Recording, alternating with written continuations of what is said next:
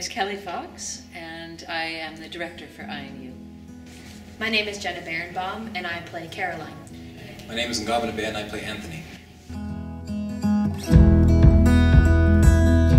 What is the play about? Well, it operates on a number of different levels, and the most direct and the most relatable is that it's the story of two young people with a homework project due and being forced to work together on it.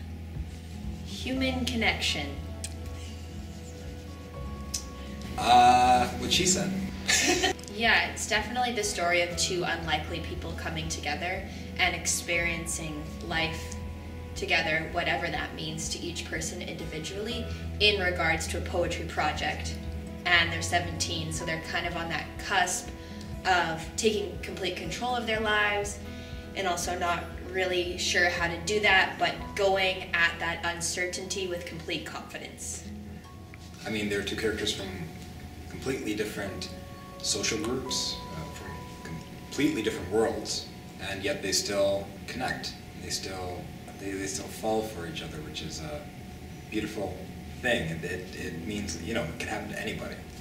And yeah, that's one of the best parts about it, is the progression from this almost antagonistic, it's like, who's this person? You know what I mean? Why am I stuck with them to the end, which is really cool.